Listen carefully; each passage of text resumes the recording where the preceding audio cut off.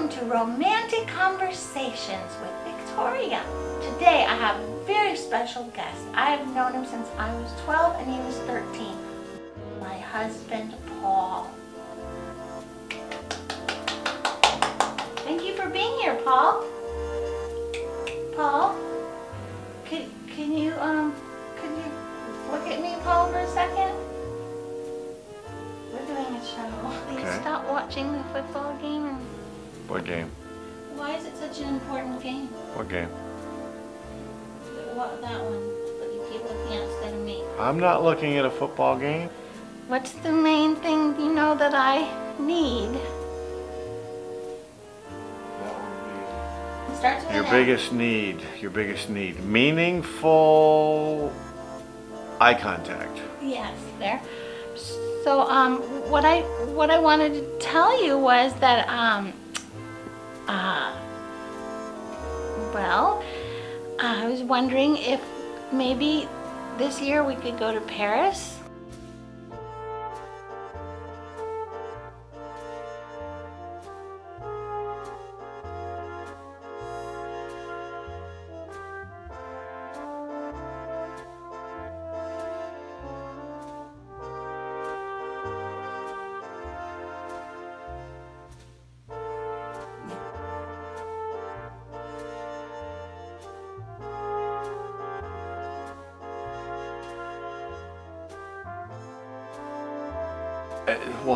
We'll work through the Paris thing at some point.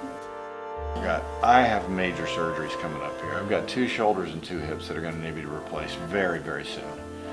We're 60 and 61 now, and we're not getting any younger, so Good news is I don't feel a day over 91. We should probably go to Paris before we can't walk anymore. That's all. I already can't walk. Okay, so is that a yes? No! I don't know. It's a maybe. Maybe. A lot of considerations. Okay. We can go to Paris, Tennessee anytime you like. France. There is a Paris, Tennessee, you know. You You meant Paris, France? I thought you wanted to see Paris, Tennessee.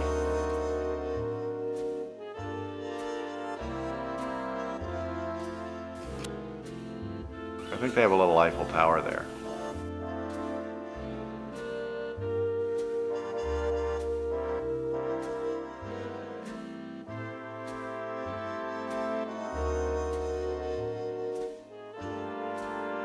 Thank you so much for joining us at Romantic Conversations, and may your day be a romantic one.